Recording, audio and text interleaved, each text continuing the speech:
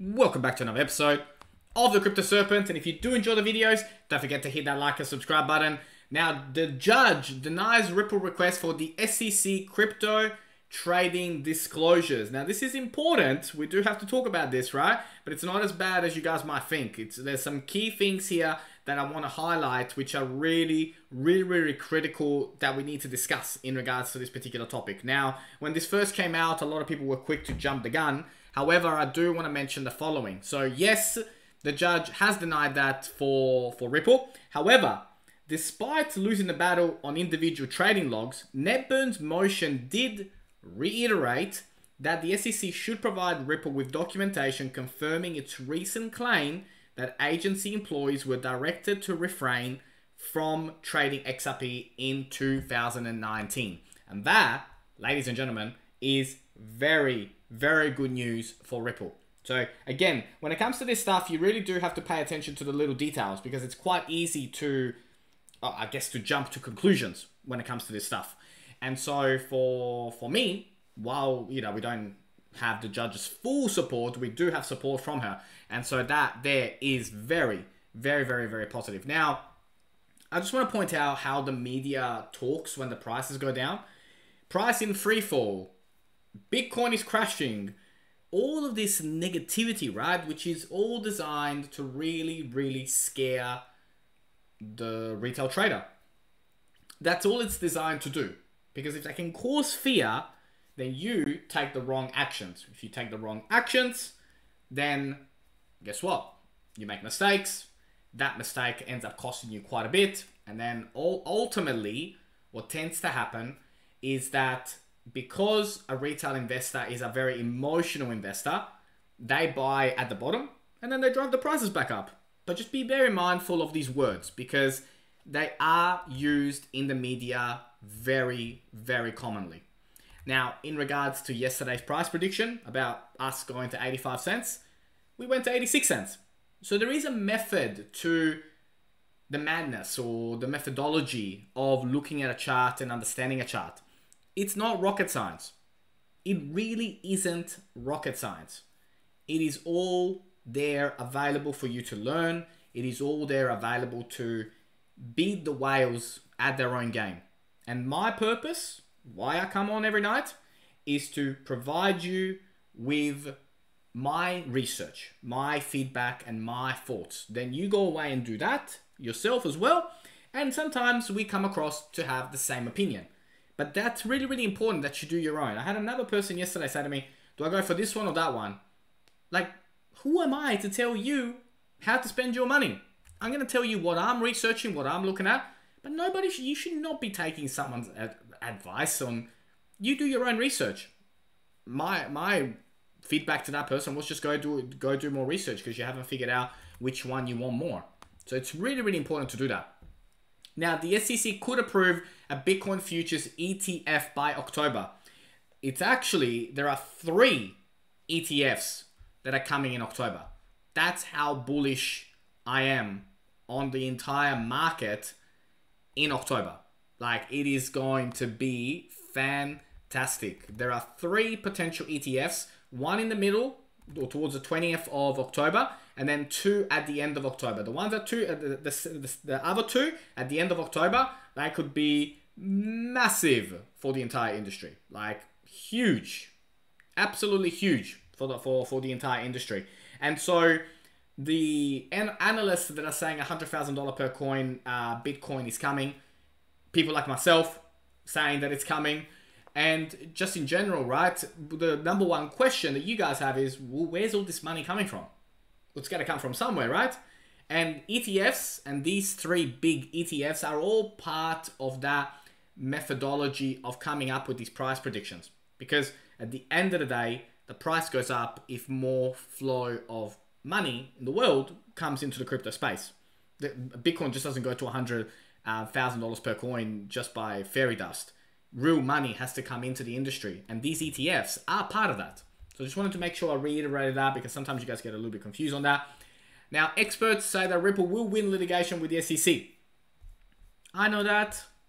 You know that. But there's a couple of particular reasons why they're saying that. But ultimately, they're talking about, the Hinman speech.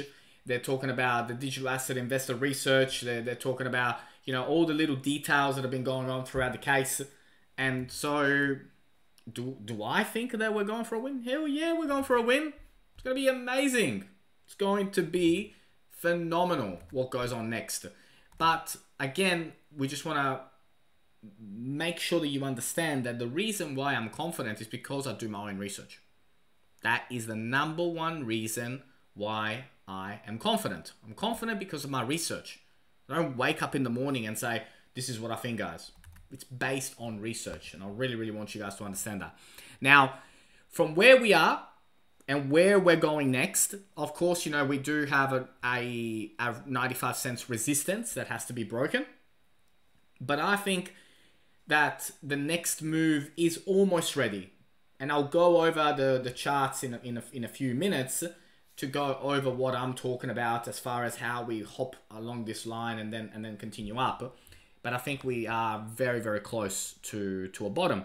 Now, I did mention yesterday 85 cents and we hit 86 cents. I think we could be touching 85 and 86 a couple more times before we do that. But do expect that, we hover around this particular price for just a little bit longer before we break into twos and then go fours and all that.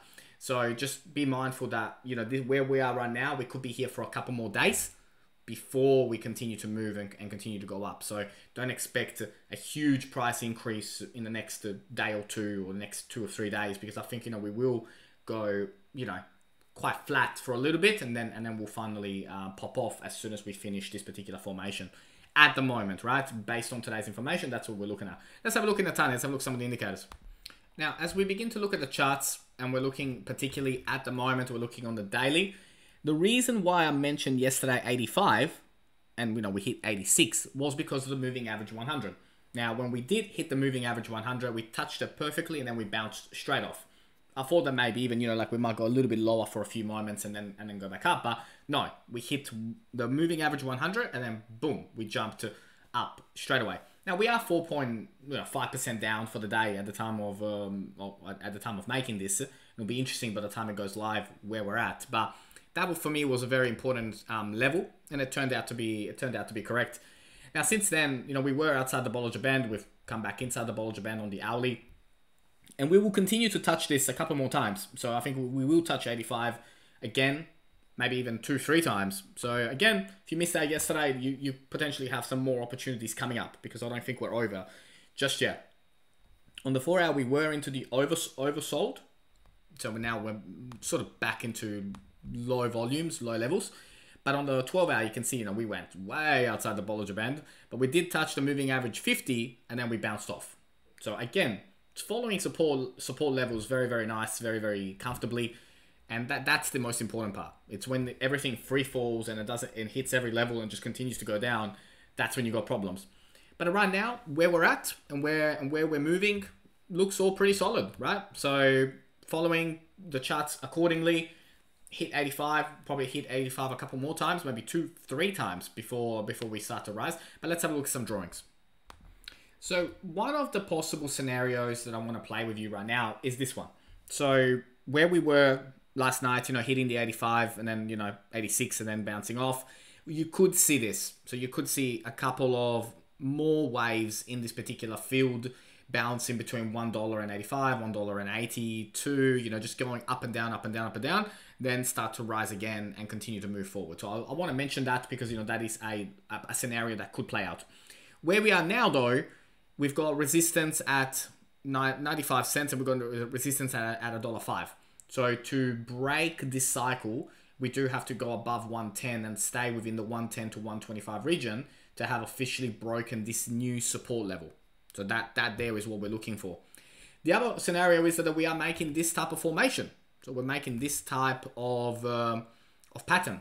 So that again is also something else to look at. I don't think so. Just wanted to mention it, but I don't think we're doing this at all, right? Because otherwise we'd be going into 50 cents territory, and that's just not going to happen. And again, it's one person's opinion.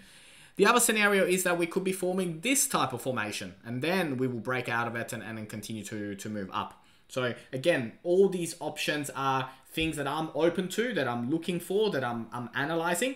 and we do have to be prepared for anything. So that these are the kind of moves that we're looking for in the market. Most likely scenario that I think will happen if we were to drop it, then we would drop to the maximum of like 79 cents and then start our way up towards breaking, previous resistance levels, go towards 170, 180, 190, break to 20 above, and then continue to go. So we're working very, very closely at the moment at looking at this formation and looking for all these different scenarios and which one are we a part of. Again, don't be surprised if you have more opportunities at the 85 cents range. You could have as many as 3 more options, 3 more opportunities to get more accumulation in that range. That there is one of the most likely scenarios. Does it change anything as far as where we're going for the future and how fast we're going to get there? No, I still have all my predictions for the end of the year exactly the same. Now, if you did learn something new today, don't forget to hit that like and subscribe. And as always, thank you. And I look forward to see you on the next one.